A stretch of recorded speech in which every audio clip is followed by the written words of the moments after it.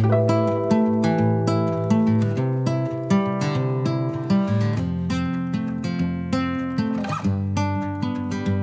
am going to make like a really, really quick introduction to because this is the second part of the talk that started yesterday. So I'm going to do this like really, really fast introduction. So I don't know if you know the Phantom, but at the beginning in some comics, he has like this for those who came late, and like really short introduction of what happened in the story. So I'm going to do that to put you like in context for the new ones. And after that, I'm going to continue with the exposition from yesterday, like the second part. So, as I told, thank you to the attendees and to the organizers for being here. And also sorry for my English. As I told you, this is the only one I have. We can work with Spanish if you want, or with Spanglish. And we can do some Q&A to make myself like clearer. As I told you yesterday, I think that I over-deliver on my promise. I told you that I gave an strange talk, and I did that. And it was strange because of the messiness of the talk, if you want, particularly in a technical audience. And this messiness was not like this messy, not like this one, because it was not related with some kind of, I don't know, virtuoso, elegant, crack, a capo, duro, depending on what are you talking about. It was more related with this kind of messiness. But I think that that's important, kind of, because, yeah, it can be like confusing. You can ask me what is the point, or what's the particular practice or the body practice of all these concepts. But I think that that's important because in these kind of events, you have like a lot of, let's say, parallel lines. Like the people is close. The people is like sharing these kind of technical traditions, technical backgrounds, these ways of exposing these common topics. And I think that that's important also. But I think that we need to deliver some messiness. And in that kind of messiness, we talk about like the resonances between Smalltalk and grassroots innovation, for example, between Smalltalk and design-based research, like using this idea of prototyping as a way of understanding, what is called the design way of knowledge, about Civic Tech, about technopolitics, about metatools, tools that are used to describe other tools, or the gap between them, and between autopoietic and heteropoietic systems. So I think that it's important to have like these kind of alternative topics in these kind of conferences, because it opens a way of talking and thinking about these tools that is not in these parallel lines. And I think that that's important. If we want to convoke a more diverse audience, we need this kind of messiness. So yeah, I delivered. I was messy, and I think that was like the kind of the idea. But today we're going to address like more concrete examples that deals with this kind of embodied practices and the particular points. So the question was related with how we can change the tools that change us. As I told you yesterday, the core idea is to introduce self-referential digital tools. The idea is that a tool that is digital can describe itself in two ways in the documentation. It can embed the documentation inside, but it's kind of a poor way of doing it.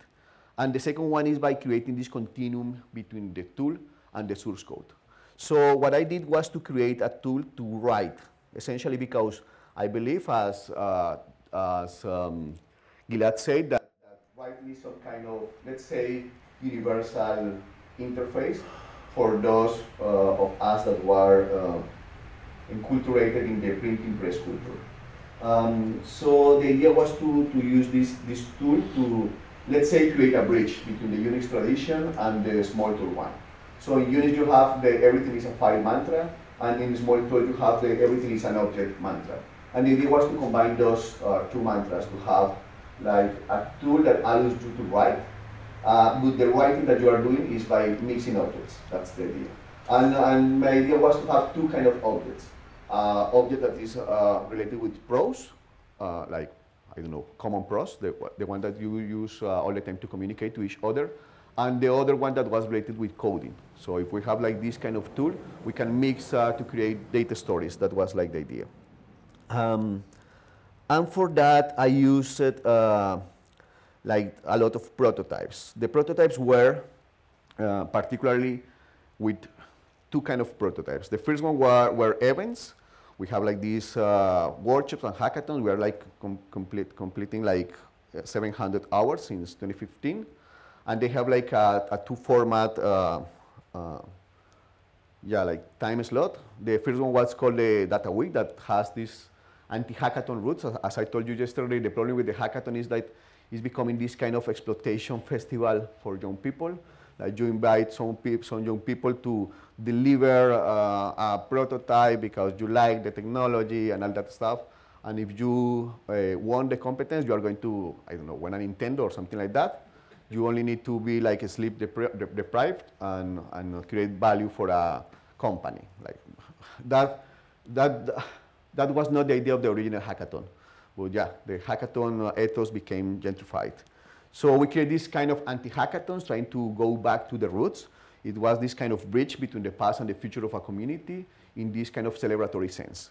And it was mediated by prototyping. We are doing like prototypes all the time. And we created like a shorter version that was called the Data Rodas. That was also like a joke on the coding dojo. Like this idea that you go to a dojo to do this kind of abstract exercises about, I don't know, calculating prime numbers or something like that, instead of this informatics that is more related with the day-to-day practices of the everyday. Yeah, so we did a lot of this, and the next one will be next Tuesday. And we started to do mob programming, even before it was trendy, because the idea was that, that we want to, let me try this. The idea was that we want to create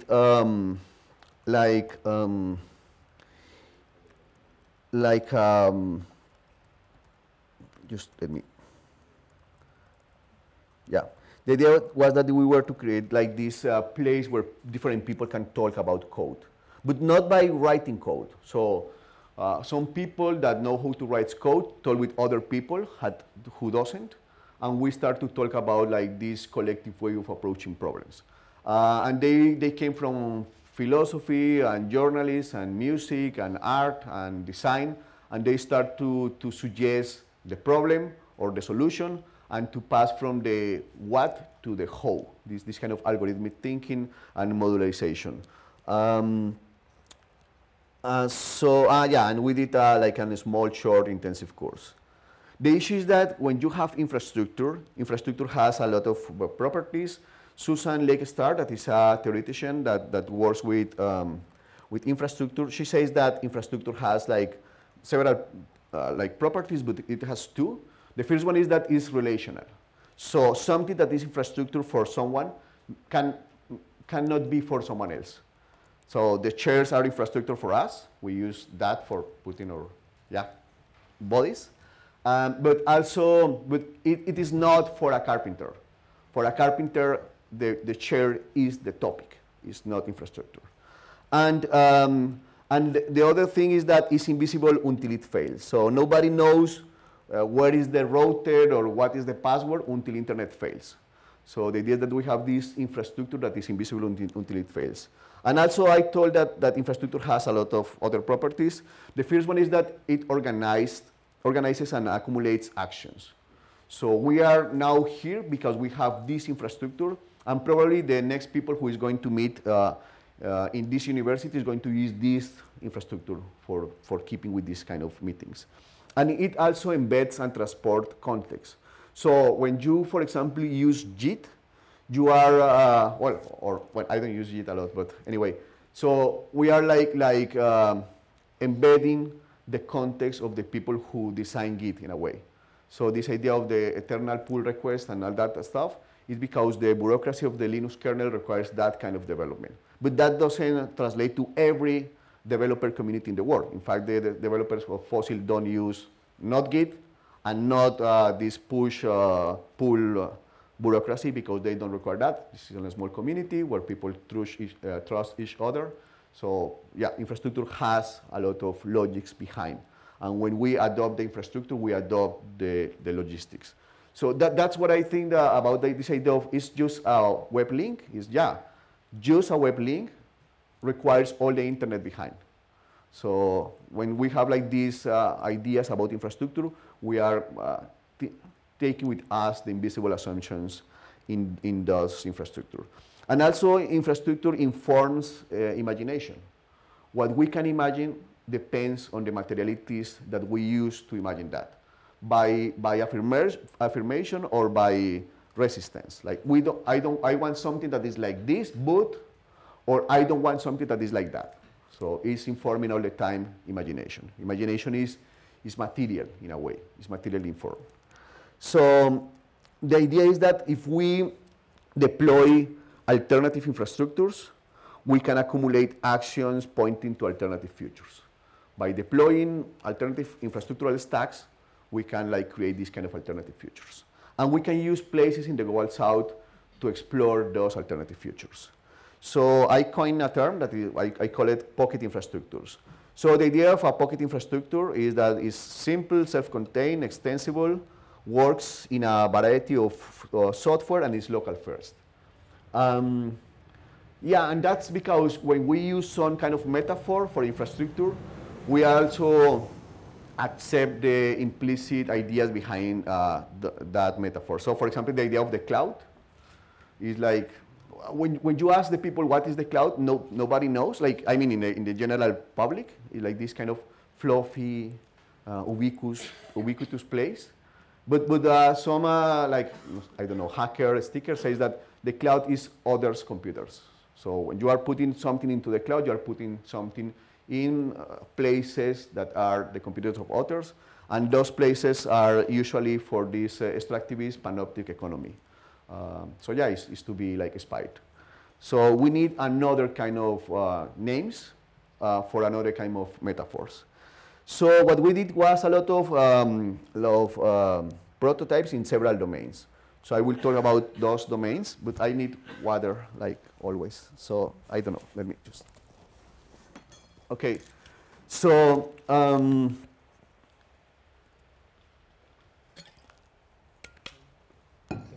sí, gracias. So these are the prototypes that we build with these kind of infrastructures. So the first one was the Graphoscopio manual. So Graphoscopio is this tool I made for my PhD. It's like an outliner. So it's, the idea is that you can like mix interactive documentation with data storytelling, with data activists, with reproducible research and publishing. And it has like a lot of points of inspiration. As I told you, was my first Pharo program ever, and you can tell by the code quality. But it has inspirations from TechMax. TechMax is like this scientific editor that is interactive, so you can put like mathematics and graphics and equations and calculate them and visualize them inside TechMax. It has also the Leo editor that is like this outlining. You can like create hierarchies and sequences of ideas that are nested. Also Jupyter Notebook. So at that moment it was called IPython Notebook, with the idea is that you have like this interactive place for writing. And of course Smalltalk, because I want to have like this kind of continuum that is traversable, like you can go from one place to another to another. And I want to have like an application that is by default there, but that application helps you to understand the environment and to deconstruct that environment and to extend that environment. So an application to tell data stories. So it was not for everybody. It was not some kind of universal user. It was an adult that was in the Global South, in Bogota, and was interested to tell stories with data. It can be a philosopher, a designer, an artist, an activist, yeah, that kind of people. And yeah, I like to have like this continuum with a nice language behind.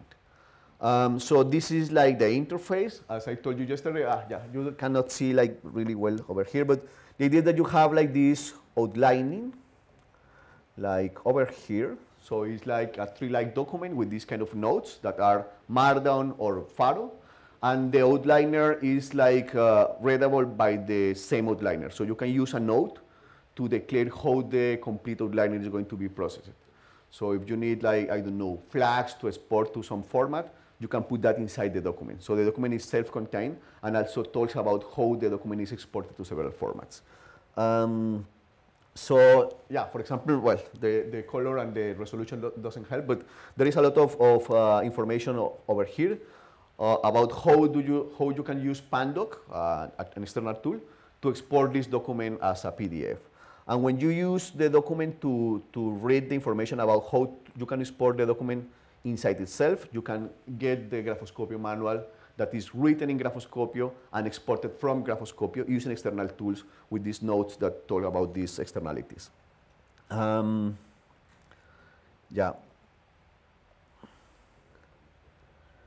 And the second document that we did was the Data Feminist book republishing. So the idea was that Catherine D'Ignacio and Laurel Klein, they were asking for comments about their book. But yeah, it was at the end of the year, and in Colombia nobody works at that moment. We're like, I don't know, like eating like natillas and stuff like that. So yeah, it was not the best moment for asking for feedback. Nobody is going to give them feedback in December. Like, I don't know what happened with those people over there, but anyway, the issue was that we don't have the proper time for that. So we make a meta comment, not about the content of the book, but about the infrastructure that supports the publication of the book. So what we did was, what's the idea of the book? Because this is also related with what we're doing over here, over there. So the idea is that you can use intersectional feminists to deconstruct other kind of power relationships that are beyond gender. So user, developer, or data user, data consumer, or executable versus source code. This idea that you have natural binaries and the power is in one side and not in the other, and that's the natural stuff. You can use the same like theoretical framework of the feminists to deconstruct those kind of binaries behind technology. So we make this meta comment, and in this meta comment we take the book and we migrate that from the MIT publishing place to our Pocket infrastructures. So it's kind of the same. I'm going to show you like really quickly. I think that I don't have a lot of time. But anyway, the idea was that this is just a fossil repository. I'm going to show you really quick. So this is the same book, but it doesn't have like all the JavaScript plus Node.js plus whatever thing is behind. It's just a fossil repository with, I think that, it's the classical in a demo. So it's not loading. I think that is related with the intranet plus permissions. But anyway, the idea is that you can see like, it's not going to load like, because we are in demo mode. But the issue is that you have like a really small fossil repository with a light format that is called Markdeep. And this Markdeep format describes everything that is in the book. So we don't need like extra stuff, and you have like a single zip file and you take all the documentation with you. And it's like a really simple infrastructure for publishing or republishing stuff. And we make that in 2019. And also we did that before with the data journalist book. The idea was, because there is also this idea of what I call the factual freedoms versus the nominal ones. So the nominal freedom is the idea that you have the freedom to do this stuff.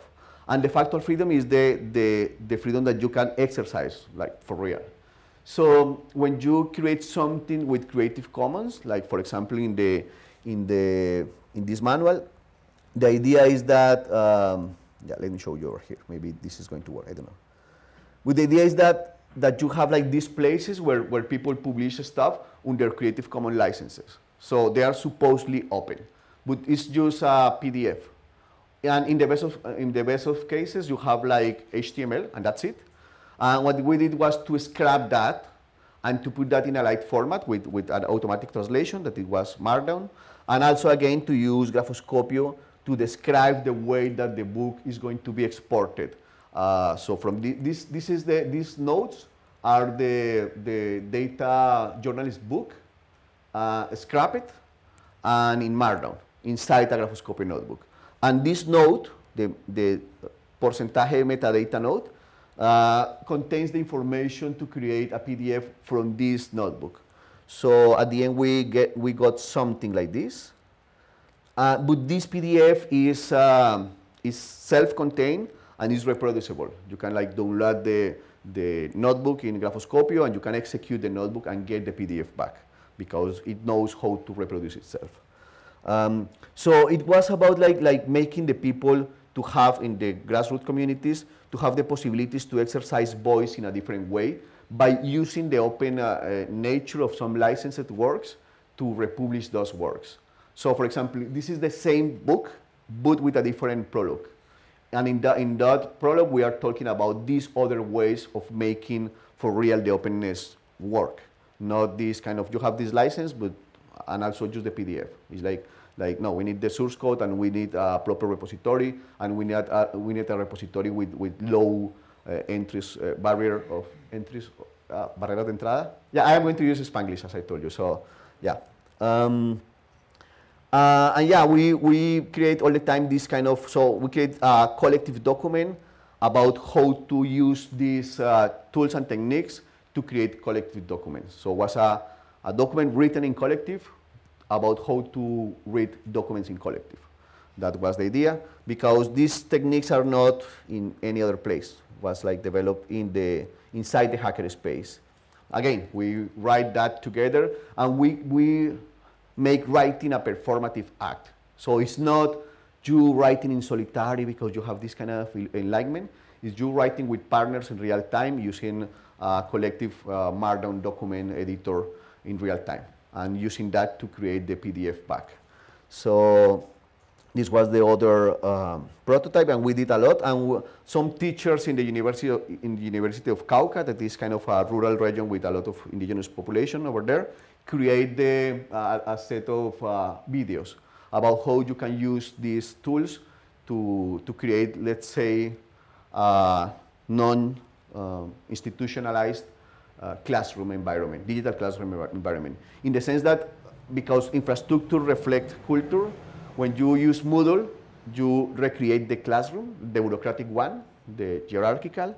But when you just put a link and create this kind of open documentation that is hyperlinked and agile, you create another kind of learning place. So it was about how you can use these tools to create this kind of decentralized learning environment that is emergent and without like bureaucracy behind. We also use Graphoscopio for making reproducible research. So the idea behind reproducible research is that you need to sustain and extend research claims by bridging code, data, prose, and visualization, and it's beyond the PDF. So you can use the PDF as an output format, but the idea is that you have all the resources mixed into a single narrative. We did that for health-related information. So this was the master thesis of a friend. She was like asking herself about what is the information that the governments publish about medicine, like the active components behind some medicines. And we create this custom visualization inspired in a visualization that was from the I'm going to show you. Let's hope that this time this works. So yeah, the idea was to create domain-specific visualizations. So we use visualization from the Guardian that was about like gay rights in United States, and how you can see that those gay rights are like located in a geographical fashion. So the states in the southeast are not favorable for those kind of populations, but was a way of visualizing absences of rights in this case.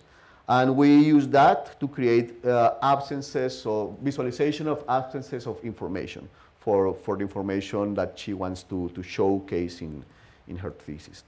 And we create this, we take a tool and start to customize it. So we create a lot of these kind of prototypes. There is a lot of them. We work with making Panama Papers reproducible, and we participate with this in several events. Yeah, and we create some what we call the data selfies. We participate by creating data narratives for the Citizen Air Quality Network in Bogotá, that is creating open hardware for measuring the quality of airs in the Transmilenio public transport network. And we create finally, this was our kind of last project that was called Candidatos en Datos. it was like creating a visualization of the candidates for the last electoral election, in presidential election over there.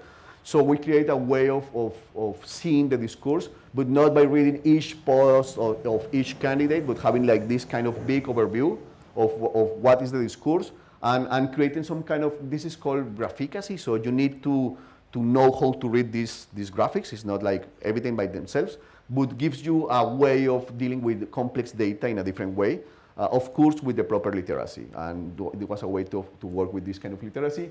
We use data from Twitter, but not the Twitter API, because we didn't want to subscribe those terms.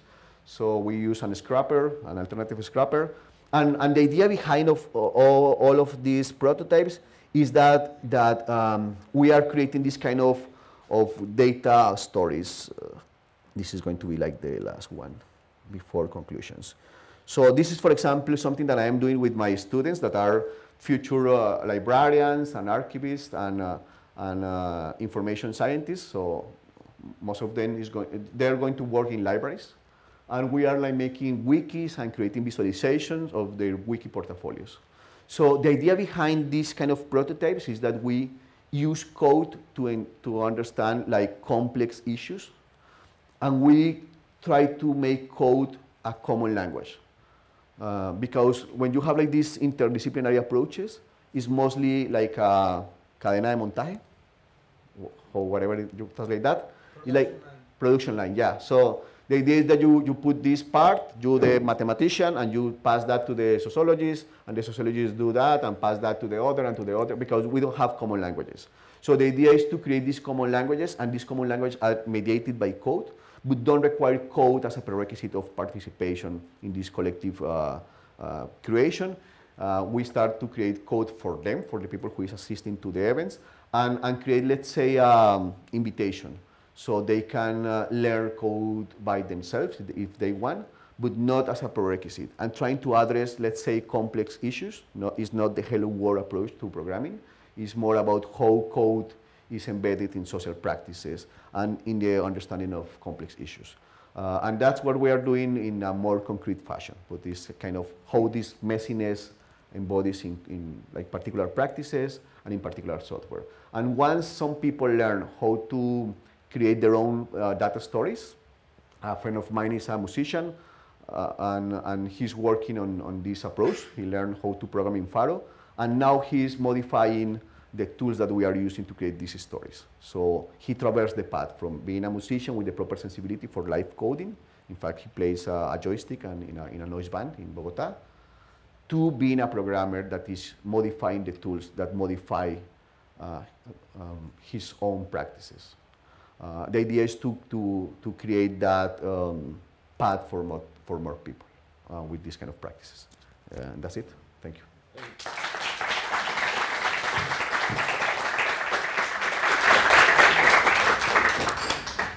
Is there any question?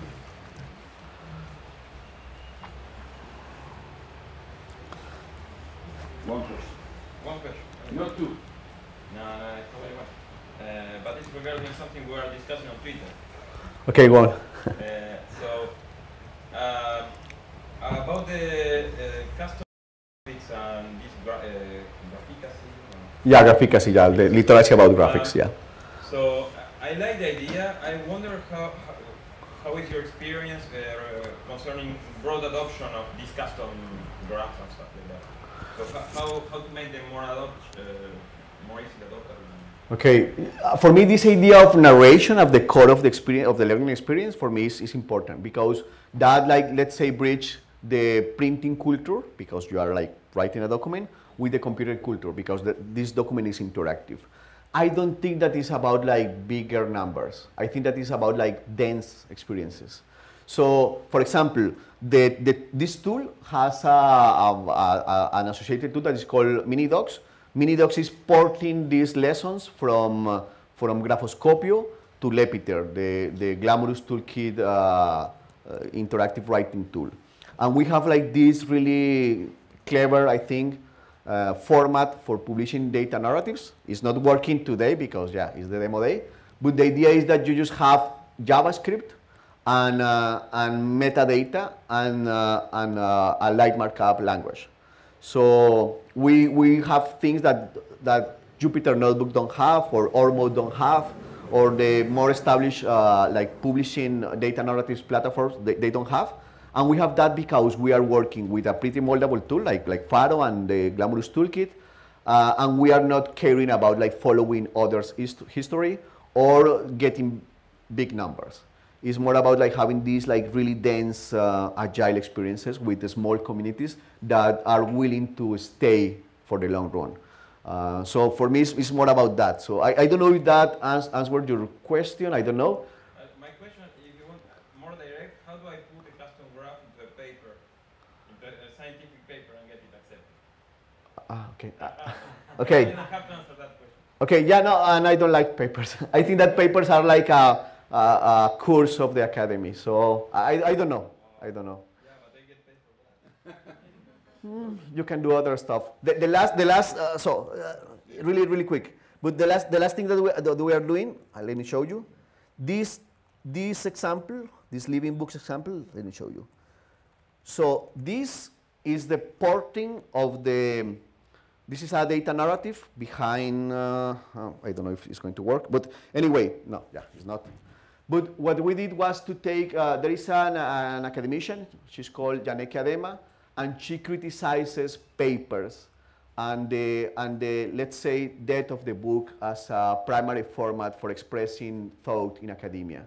And I think that we need to be part of that resistance. We need to think in living books, in books that are like open and are like a way of expressing more different thoughts that are not formatted by the paper. So I understand your concern, it's not mine, and I think that I'm going to be part of the resistance because there is a lot of people already thinking in paper, so yeah.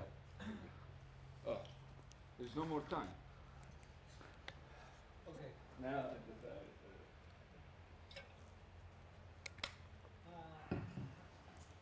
regarding your emphasis in that you don't like papers, but maybe we can change his question. How can we integrate this with LaTeX? Because I don't think you hate LaTeX. No. You hate what is being doing. Yeah. What we did is we take this light format that is like Markdown and Markdeep, we export that into LaTeX, and we use custom filters to create custom processors. So for example, yeah, none of the examples is loading now, but for example, for the Documentathon book, I will try to show you, I don't know. But for the Documentathon book, what we did was to use Lua filters to process, oh yeah, this is working. So what we did was to process Lua filters to create this exported LaTeX that was enriched with a custom way of enrichment. So it was writing in a light format using Graphoscopio, in fact, and using after that Lua because it was embedded in Pandoc, but now we can use Markdeep or even Pharo to create this kind of, let's say, this kind of like typographic, like additions. We can use that for, I don't know, taking pictures or processing stuff or adding equations. So you are writing in this light format that is Markdown or Markdeep. You are using an interactive editor for that. And when you need to process that into LaTeX, what you do is that you use like custom filters to extend the syntax.